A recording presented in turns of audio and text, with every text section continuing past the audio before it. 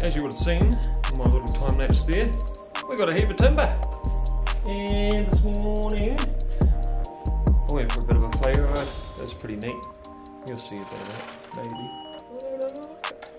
I'll throw a few photos up there. It's pretty epic.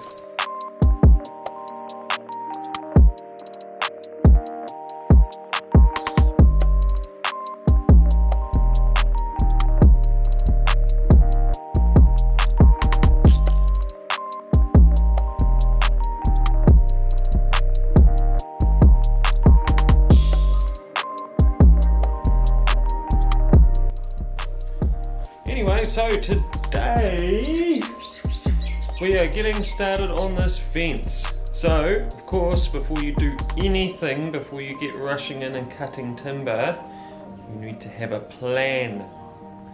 As I showed you the other week, I've got a plan.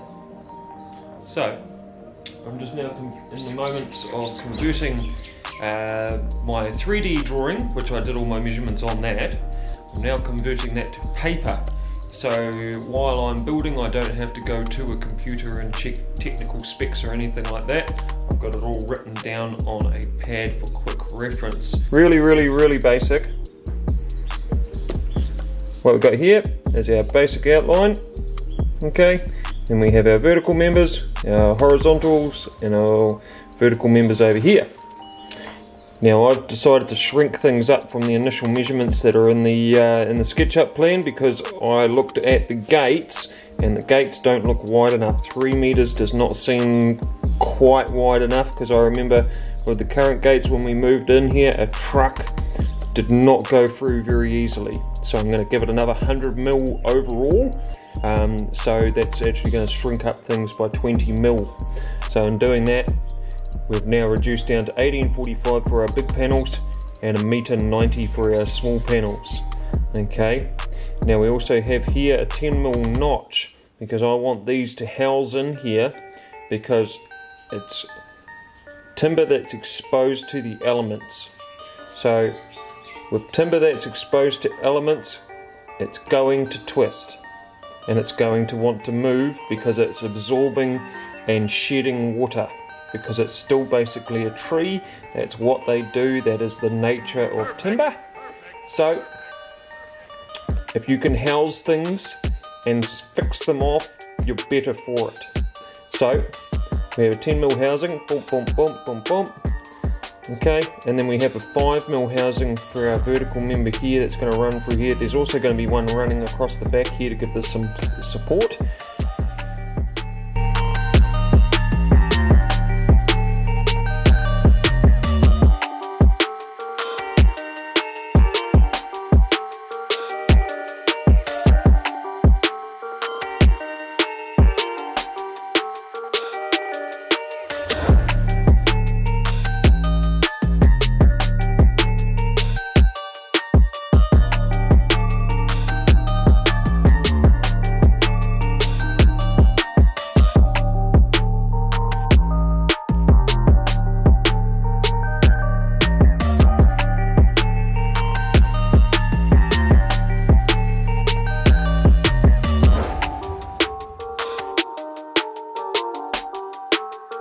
Right, welcome back. So we've got everything cut pretty much, apart from our top panel, which we'll suss once we get the majority of the whole fence panel together, because I'm still figuring out exactly how I'm going to do that, but that's alright. So we've got all our panels cut.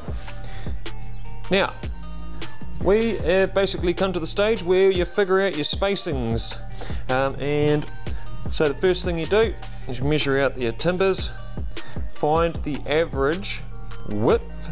So we're averaging sort of 143, 144. Okay, so we know that. So the idea is that we want like a 20 sort of mil gap in between our timbers. Okay, we want a bit of a 20 mil gap sort of thing there. So we've got to work out over the run of our timber here, the width of the timbers, including the gap, running equally, and find equal spacing. Okay, the way you do that, first start with a measurement. Okay, so we know this is 1775, then you take off 20 mil because you've got a 10 mil housing in each end. Okay, so the actual inside measurement will be 1755. Okay, so you type in, once my phone decides to work, 1755. Now divide that by 163, say. Okay, you're coming up with 10.7. So you know that that is 11. So we divide it by 11. That gives us 159.5. Press equals. Okay, now all you have to do, times 2. Then it's just as simple as writing down your measurement. So 159.5, 31909. Okay, now as we write these down, we need to add 10 mil for our end, and we also need to round this up. Okay, so instead of being 159, because we're going to hook our tape measure on there, that's why we add the 10 mil. Okay, so 159, which is one, I would call that 160, becomes 170. This, that would be 04, so that would be 319, so it would be 329. Yep, cool.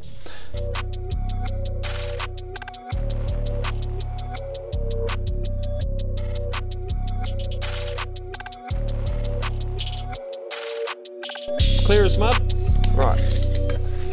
Start on your hook. Start measuring out.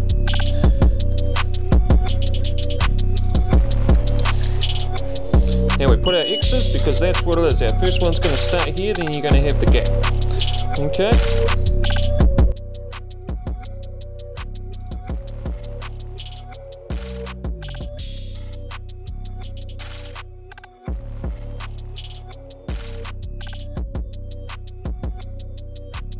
Nice and easy, really.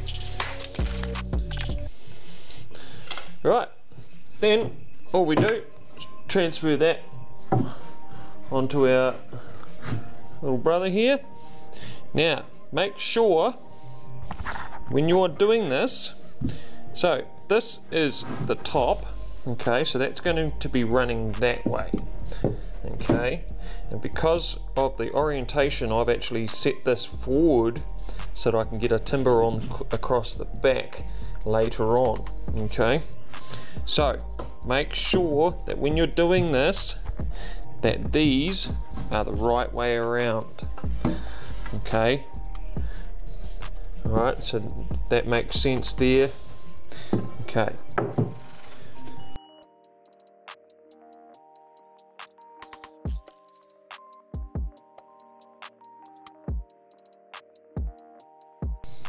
So now that that's done,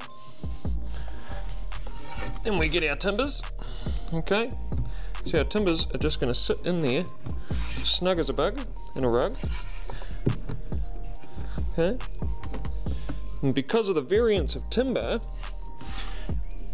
so yeah, you have a little bit of difference there. Okay, see how that's not quite sitting in there. Okay, all you do with that, just come around here. Now, if you are an apprentice builder and you don't have one of these, I guarantee your boss knows and he disapproves. You must get one of these. Okay, it's called a butt plane. Every builder should have one. If you don't, stop the video and go and get one. Because if you can't master the basics, don't try the advanced.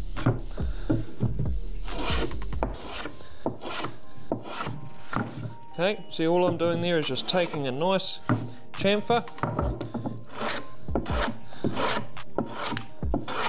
off the edge. Okay, and then by doing that, it slots our timber in there real nice.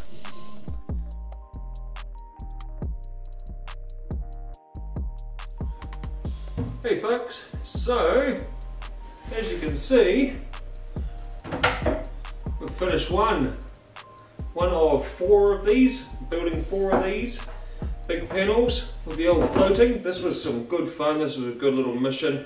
Didn't capture too much of it in this week's, but next week's video you will see just how we did it, mainly because I had to figure out for myself how I was going to do it properly, and it just involved a little bit of problem solving, and it took too much time, so I didn't bother filming it because I needed to concentrate on just how I was doing it and setting it out and things like that.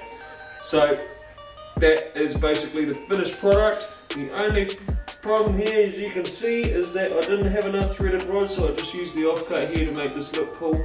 But yeah, so in a metre length that I got, could only get 3 lengths out of it, so I got to get a heap more threaded rod. Let me know what you think, because I'm still wondering whether having this threaded rod sort of exposed is a good idea or not. I'm not quite sure.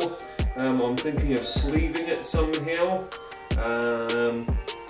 But yeah, any sort of suggestions would be helpful, or even if you know where to get cheap stainless steel sleeve that will have an inside diameter of 12mm. If you could help with that, that'd be awesome. But yeah, this was a good little mission. These here are grooved in.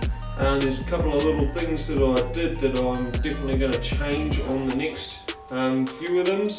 Well, they're still going to look the same, it's just how I go about installing it and putting it together is going to change my processes to make it easier to go together.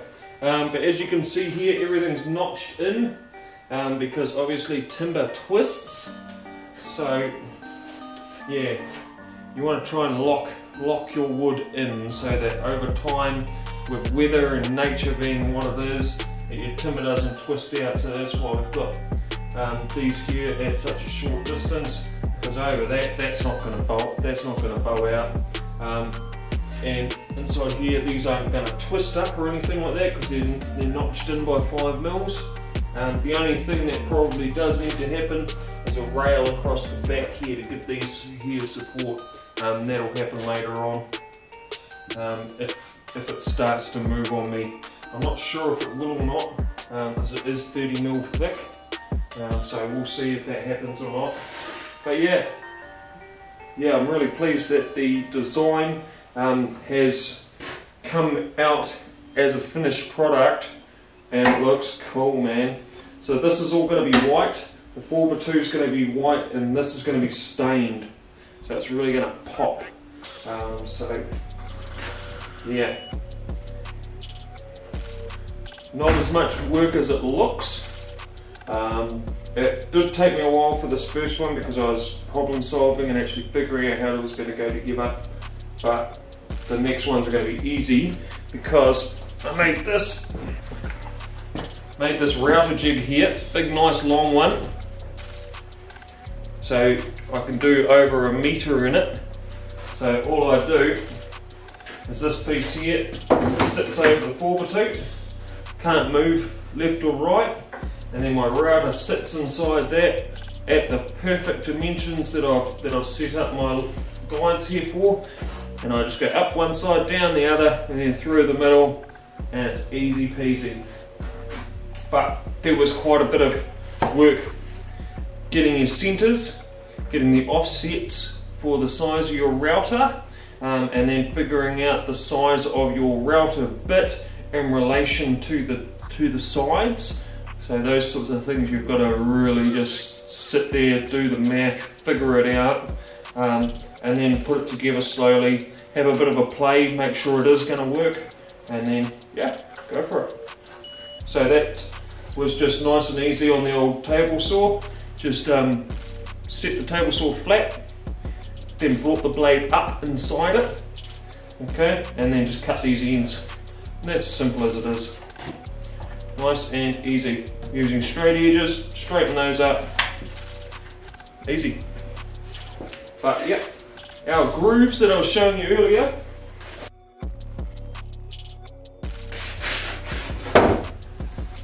you See there, so that's got what's called 5 groove on the back. So you'll see that from the back of the from the deck. Okay, but we actually looked at it and we actually really like it. It's actually come out really nice, and I think it'll actually create a bit of a feature to the fence being like that. But yeah, sweet guys. So yeah, if you like this sort of stuff, please let me know, comment, tell me what you think. I'm on to 36 subscribers and quite a, yeah. If you don't have a YouTube account, it's just through Google, and you can just go to Google and match it with your Gmail, create an account, then you can come back to Omni Builders, follow the link, and then all you do is hit the old subscribe button if you want to, if this is something that you're into, if you've been watching the videos and been like, oh, how do I subscribe? I don't quite sure how to. If you've got a Gmail account, just use that. It's real simple. Even YouTube, how to make a YouTube account. Easy. And then yeah, if you're into that, please share it around, whack the old like button, ting the old notification bell, let me know that that what I'm doing is entertaining for you all. Throw in some comments, and yeah, this is just what I enjoy doing on my 9 to 5, and I like to try and, I don't know, show you all some tips and tricks that you might not have known, and it's just good for me too. Get my name out there, and yeah, a bit of entertainment for everyone, and learn the art of presenting on a small television show. It's a very small television show, but climbing up there in looks and views and things, and I've got my Instagram and I've got a Facebook page, so all those sorts of things are paying off ever so slowly. But yeah, any of you big YouTubers out there, Scott Brown Carpentry, mate, if you've seen these videos, please help out a local builder YouTuber. Any help would be awesome. Just a shout out, because your videos are real neat. I really like them. I'm a big supporter of you, so tato bro.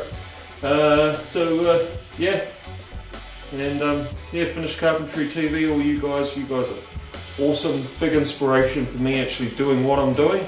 I wouldn't have actually gotten into the whole YouTube thing without seeing that humble guys that are just have a bit of pride in their work are able to do what you're doing and doing some YouTube stuff and actually helping and educating young builders out there, or even old builders out there, or people that just want to learn new tips and tricks. So yeah, that's basically why I'm into doing the whole YouTube thing, just to spread the knowledge and have a bit of a community out there of like-minded people, have a bit of banter, throw around a few comments, and yeah, tell each other what shit they did wrong in their on their building, what they did wrong. That's always fun. But yeah, oh, you could have done this, bro. Yeah, that's not quite right yet. But hey, no one's perfect. Anyway, sweet. Catch you on the next video, guys. See you later.